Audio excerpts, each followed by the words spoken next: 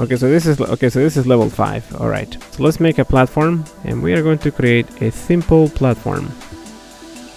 Okay, there's like the most terrible looking platform ever, and let's rename this to moving platform.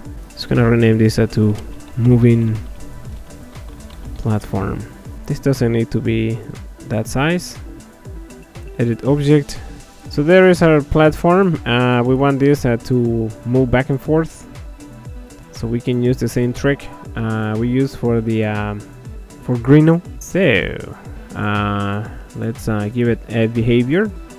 Let's make it a top-down object. Acceleration 2000. Don't allow diagonals. Turn off default controller. Don't allow rotation. Apply. And yeah, that's what we got. So maybe we can add a variable to this. Add object variable. Call this lemove. That's gonna be equal 0 by default. So let's go over here. Let's make a new comment. Separate sheets for each object. You don't have to do it all in one sheet like this. So moving platform. Add a new event. I'm gonna go to object variables. Moving platform equals 0. Then we are going to simulate movement. Control.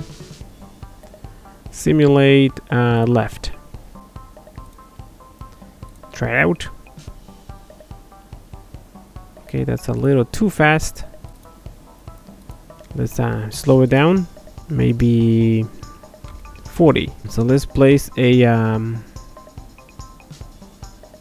go right object. Let me enable the grid again. Okay, so if it's 0, then we simulate left.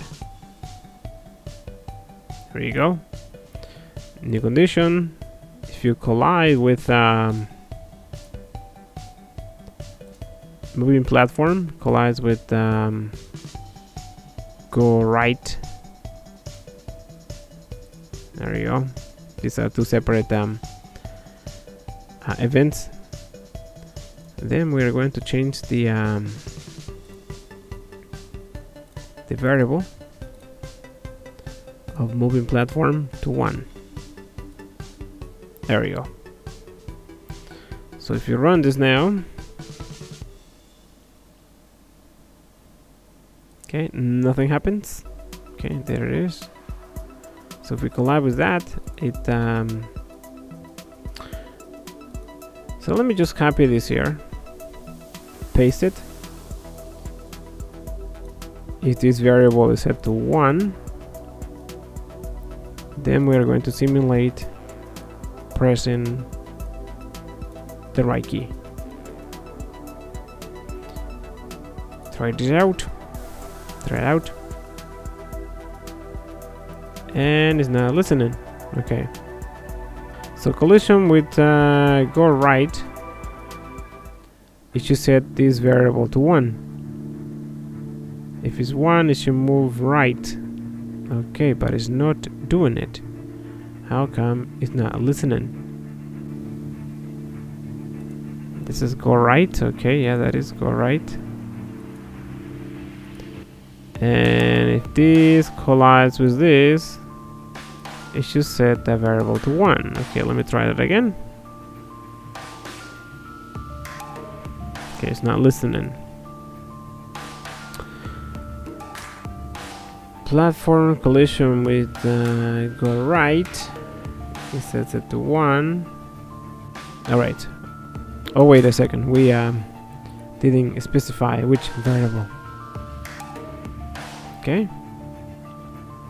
Try it out. That should work fine.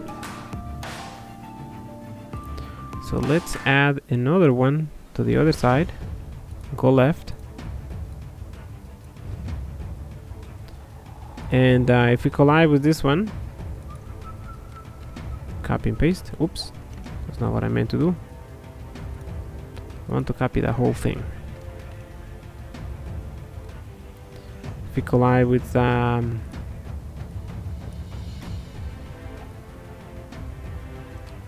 go left, then we want to set the variable to 0. Alright, I think that should work fine.